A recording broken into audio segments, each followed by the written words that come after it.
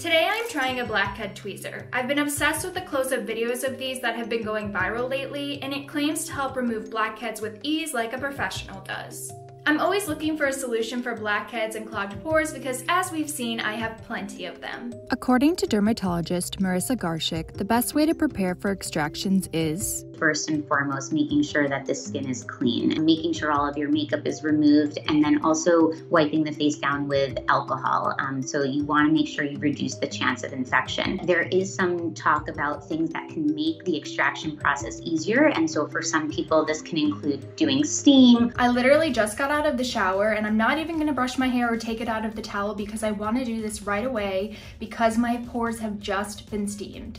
So let's get started.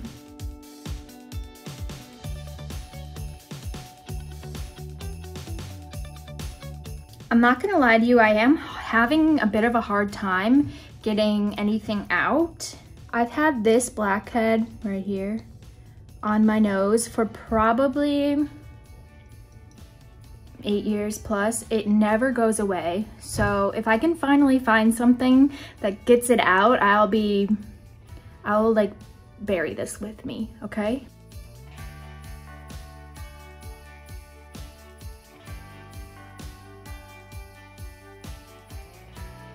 It is not moving.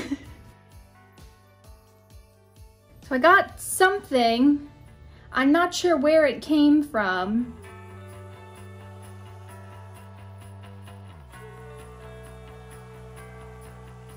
I'm still having a really hard time getting anything out. Maybe I'm still not steamed enough, so I'm gonna go steam my face again.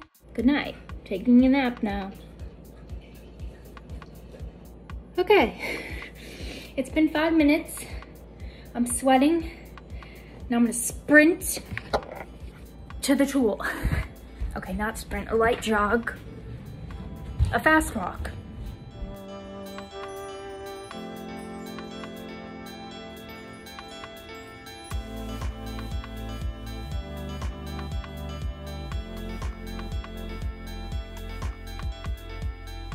Really frustrating because it's like doesn't feel great, and I feel like I'm just like, you know, making my nose really red, and I'm gonna have like bruises and I might be popping blood vessels and nothing's coming out.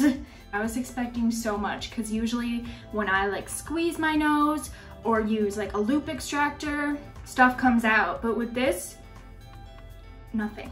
I'm a little bit disappointed that the Blackhead tweezer didn't work for me, but I'm wondering if it'll work better for someone else or if it's just best for professional use. We definitely prefer to avoid using these types of devices at home because when you use them at home, the risk of potential injury and worsening of the skin actually is quite high, which can not just lead to a breakout, but actually, even in worst case scenario, worsening scarring. In the befores, you do see some areas where you see something plugging up some of the pores. And so there is, for lack of a better term, a little bit of buildup, oil, debris. And then in the afters, while you do still see that in some situations, it is possible that it is reduced.